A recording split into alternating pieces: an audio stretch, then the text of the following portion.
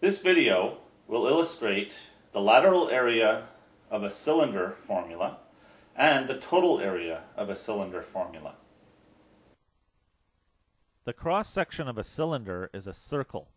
So you could say that a cylinder is like a lot of identical circles in a stack. Like this.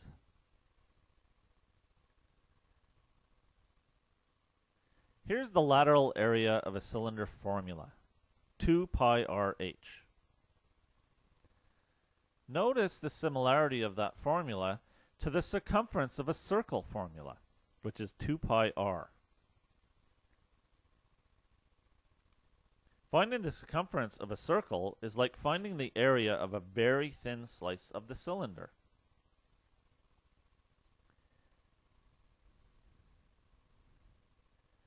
If we multiply the circumference by the height, we must get the area of the curved side of the cylinder.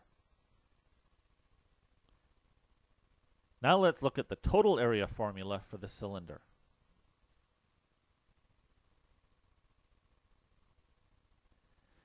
We can use algebra to split this formula into these two parts. The first part is the lateral area formula again, 2 pi rh. The second part looks familiar. If we combine these two r's into an r squared, it looks like the area of a circle formula multiplied by a 2. Remember, the cylinder has two circles at the top and at the bottom. Therefore, this formula would find the area at the top and at the bottom of the cylinder.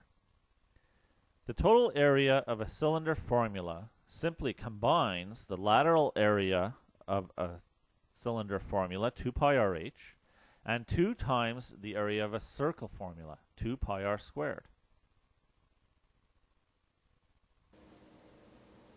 Now let's try using these formulas with an example.